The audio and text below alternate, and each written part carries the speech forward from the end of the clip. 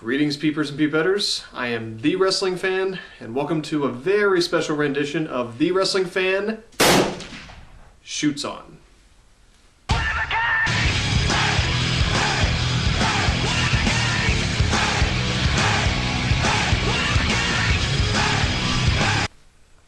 Okay. Now, The Wrestling Fan Shoots On is supposed to be about me going off about current wrestling stories that really piss me the fuck off. But since it is...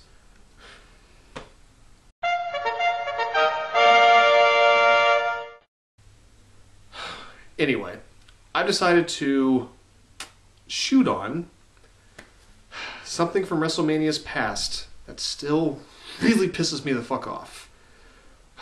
Alright, show them what I'm shooting all over. Some of you may understand why I'm shooting all over this, some of you may not. Let me explain. WrestleMania 25 was not a bad WrestleMania. It of course has what I feel is the greatest WrestleMania match of all time, Undertaker versus Shawn Michaels. Now, why is it the greatest? It's the Undertaker versus Shawn Michaels in a 30-minute classic in Texas, where they're both from, at the 25th anniversary of WrestleMania. And it was a tremendous match. Sorry, I love Savage and Steamboat, but this match topped it. Just meant a lot more. If you want to argue with me, don't really give a shit. My opinion, my show, thumbs up. Anyway, it was pretty hard for the two world title matches to go after this Undertaker-Shawn Michaels classic, but they did it. Now the first one, which was a triple threat match for the world title, Edge defending against John Cena and Big Show, was actually a pretty good match for what it was. The crowd got into it. The main event, though, was Triple H defending the WWE title against Randy Orton. And I know, we've seen that a billion times before, but this actually had a damn fine storyline going into it. Randy Orton the year before got injured, actually during his feud with Triple H, and he was out for most of the year. When he came back, he had a ton of momentum, and the crowd was actually really behind him, even though he was a bad guy. He seemed to lose a lot of his baby fat, and got new tattoos, shaved his head. He looked cool. And he put together his legacy, his group that would help him, get to the top of the WWE. Out of nowhere, he punts Vince McMahon one night on Raw, punts him right in the head and really hard. Okay, that's pretty cool. Shane McMahon comes in, and they start fighting. And Randy Orton wins the Royal Rumble that year. And then him and Shane have a match at the next pay-per-view, and he ends up punting Shane in the head, taking him out of action. Holy fucking shit, he's taken out the entire McMahon family. And then he RKOs or DDTs, I can't remember, Stephanie McMahon. And then Triple H came out and finally showed that he's still a member of the McMahon family. One of the worst kept wrestling secrets ever. But still, it was really cool, and it made for some good drama and a good storyline. Only once did they really fuck up, and that's when Triple H went to attack Randy Orton at his home. It was too cinematic. It was just a waste of fucking time. I really hated it. But I was actually really excited about this match going into WrestleMania 25. I thought that it could steal the show. And I had heard they were going to make the match a no-holds-barred match or a hardcore match, something where they could use weapons and really beat the shit out of each other, because this rivalry had gotten insanely personal. And then I heard it. It was just going to be a regular fucking wrestling match. Oh, well, that's not boring or anything. Randy Orton just took out the entire McMahon family. He's facing Triple H, his former mentor, and a guy who's beat him, for a title, for the world title a couple of times. Someone who's been a thorn in his tattooed ass since he started in the WWE. This is going to headline WrestleMania. Randy Orton won the Royal Rumble. He's got all this fucking momentum. He's got everything going for him. He's got the legacy. So then we go into WrestleMania 25, and in one of the most boring main events ever, because they couldn't use weapons. If Randy Orton tried to get disqualified, or if Triple H tried to get disqualified, he'd lose the title. If Randy Orton tried to get disqualified, he'd get disqualified and he'd lose the title, and he wouldn't win the title. It was just a normal fucking wrestling match, and it was boring as shit. In the very beginning, they hit the pedigree and the RKO. I understand what they were going for, but it just kind of took the air out of the arena, and the rest of the match sucked.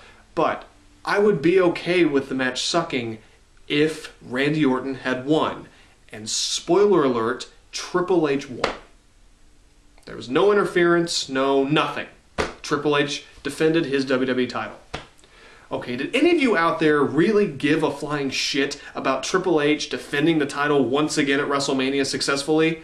I didn't. This was Randy Orton's moment. This was his WrestleMania moment. This was his main event for the WWE title. He had all the momentum in the world.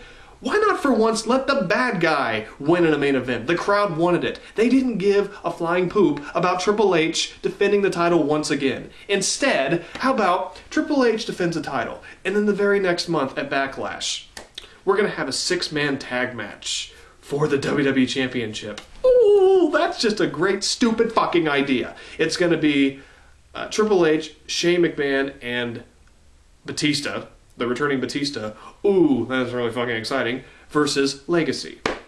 And yes, the match itself was actually very good. And Randy Orton ended up pinning Triple H for the WWE title. Why the fuck would they not do that at WrestleMania? Not the 6-man tag match, but why would they not have Randy Orton win the title, then have that 6-man tag match at Backlash, and Randy Orton retains again, punch Triple H through his big fucking nose, and then Triple H is out. Randy Orton is the king of the WWE. Nobody can take him out. He's got his legacy, he's got the title, he's invincible. That makes for a great heel in wrestling. They dropped the ball on this. I mean, just fucking dropped it. It plummeted. And I don't know what the hell they were thinking if they really thought people gave a shit about Triple H, you know, winning that match since he was the good guy. Let me tell you something. This isn't 1985. You know, sometimes it's good for the good guy to win. Most of the time it's not. Because a lot of the time the bad guys are cooler. Sorry, that's just the way it goes nowadays. But the way the story was going, yes, Triple H was the good guy, he was the face. But we've seen Triple H tear Randy Orton apart time after time after time, and they have great chemistry together, but it's boring. This could have finally been Randy Orton taking Triple H out. He took out the McMahon family. The WWE is his oyster. It's all his.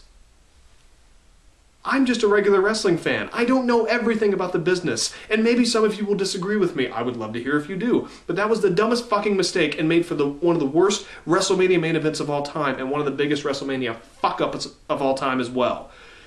It was awful. I mean, it's all these years later. I'm honestly still really pissed about it. And Randy Orton's title reign was marred because of it. That crowd in that arena, and I think watching at home for the most part, the majority wanted him to win that title. That would have been a classic WrestleMania moment. The heel wins in the main event at WrestleMania. And there should have been interference from Legacy, the McMahons, hell, even the returning Batista. He could have came out. That would have been really cool. And finally Randy Orton wins. There should have been weapons. Of course, no blood. It's PG. But that's fine. Weapons through the crowd. They could have had a classic Attitude Era type match. And they fucking blew it. Triple H hasn't come out against it. Randy Orton's tried to tell people why it went the way it went. But honestly, you can tell he's pretty fucking pissed off about how it went. That was supposed to be his moment. Triple H and the WWE took it away from him, which I don't understand since Randy Orton is one of the top guys. That really felt good to finally just get off my chest. I'm not even going to fucking lie.